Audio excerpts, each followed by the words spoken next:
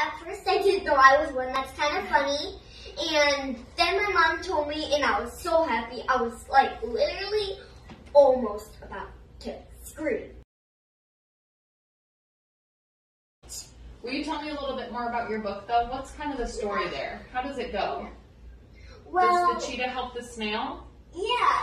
So the first part is that the snail figured out that he had no legs. He was really sad. He had a frown on his face. I bet. Want me to show you? Yeah, show me some pictures. Well, the first picture is, let me just get on the page real quick. You take your time, girlfriend. We got all the time for you. The frown is just like that. Oh, he is so sad. Purple. And where does and I was also wondering, what's your favorite color too? My favorite color? It's purple. My favorite color is pink and purple. Oh my goodness, we're just meant to be I can see your friends. favorite color is purple because you're wearing purple. How does he decide to help the snail? How does he decide to help Sandy?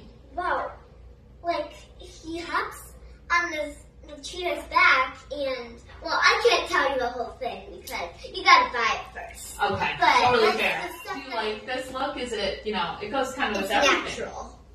It's a natural look. I just like